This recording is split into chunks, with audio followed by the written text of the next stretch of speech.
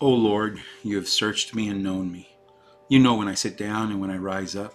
You discern my thoughts from afar. You search out my path and my lying down and are acquainted with all my ways.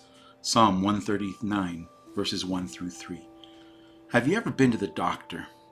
And the first thing you're told to do is undress and put on a flimsy little paper gown. After an uncomfortable wait, the doctor comes in and starts acting like a mechanic, and you are the car, lifting the hood and poking about the engine, wiggling belts and checking fluids. It is so horrible. I always wondered, why are their hands always so cold?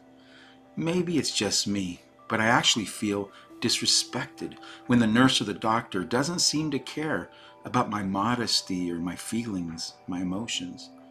The reality is that the medical providers don't often consider our modesty because they're taught not to judge what they see. They aren't judging your body as to its beauty or lack of. They're simply trying to diagnose what your body needs. It's our preoccupation to being judged that makes the experience uncomfortable and embarrassing. I wonder if that fear of being exposed and judged affects not only our doctor's visit, but our visits with God. We avoid speaking with Him for fear of what He'd see in us, and would He quickly reject us for not doing enough or not being good enough? And we always wonder, is He mad at me? Is He disappointed? We can't stand the thought that the one person we want to please most would so quickly reject us. But I need to tell you, that's not God. No. Sometimes the toughest judgments and the most critical spirit against us is ourselves. I've often wondered if the reason so many people judge others is because they themselves feel judged. We've listened for far too long to the lies and the accusations of the enemy, and we've forgotten that he's a liar and that he does not speak for God. This morning, I want to remind you that the critical voices you hear are not God's. He is gracious and merciful and will not turn His face from you.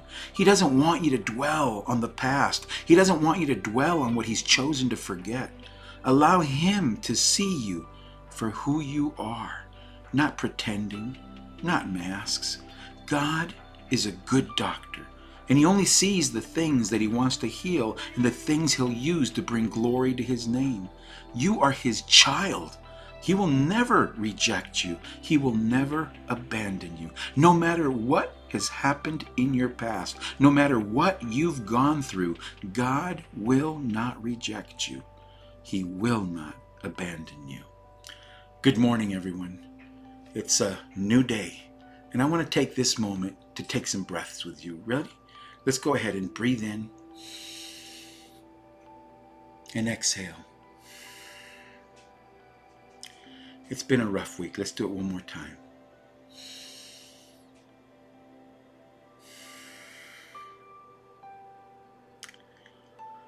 I don't know about you, but there are some times when I think about my own life, where I've been, what I've done, and it makes me believe that God would be distant from me. I mean, come on.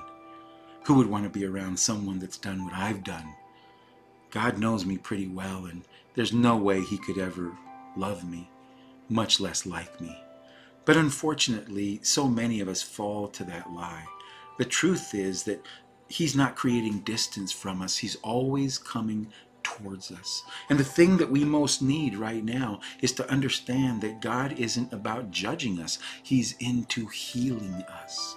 He wants to restore us, to redeem us, to bring us to a place where we have an intimate conversation, an intimate relationship with Him.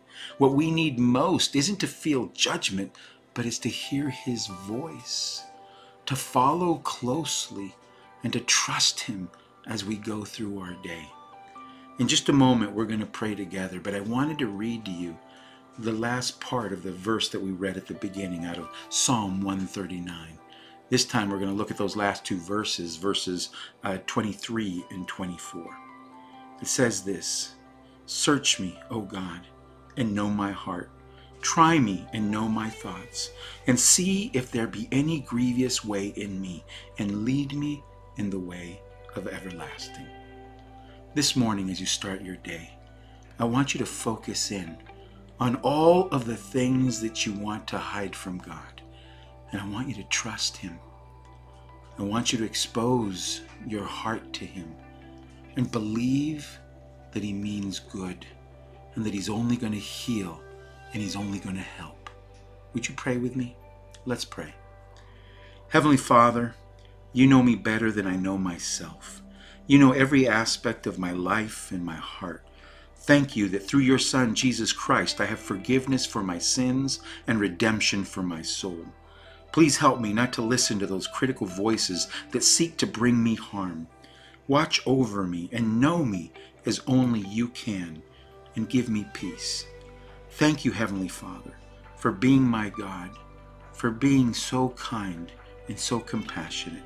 And thank you for being the first voice in my day. In Jesus' name we pray.